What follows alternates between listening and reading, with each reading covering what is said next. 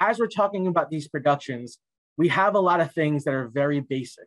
We have a lot of Zoom meetings, Teams meetings. This has been the last year plus of our lives as we're doing this content. And we really want to make this more engaging. And so we have this new software in TC2 called Live Call Connect, and it's really easy to use.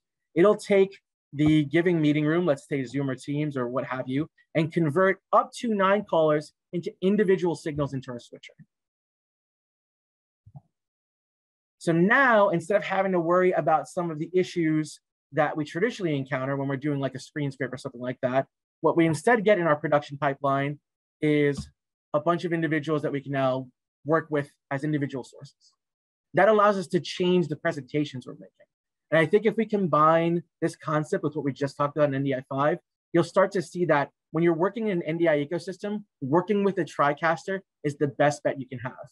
The Live Call Connect feature set is exclusive to the TC2, which is a 32 input 4K switcher. So the amount of NDI switches you can push into this device is very large. Today, Live Call Connect works with a couple of virtual meeting platforms. We can work with Teams, we can work with Zoom, Discord, Tencent, and that list is sort of not fixed. And the whole idea here is we made this easy. 9 callers, a mix minus, and talk back to that channel. So you don't have to do any sophisticated audio controls when you're working with Live Call Connect. But where this really, really ties together and sort of where I want to end up is here.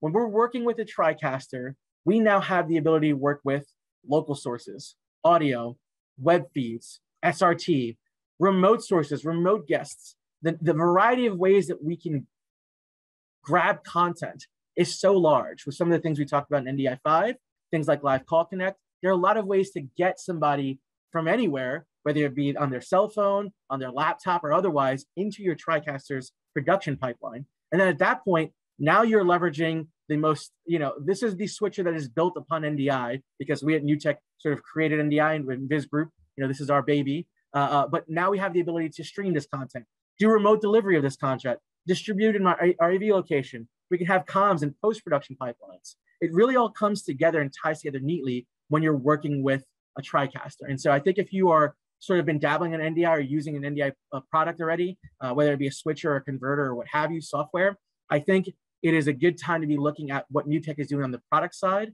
and potentially integrate that into your entire production. And last but not least, because we are doing all of this stuff with remote enablements, the TriCaster series all have a KVM feature. So it can be any event anywhere, and you can interface with your TriCaster. You can bring in your remote guests. You don't even have to be on site with your system to leverage this sort of immense workflow.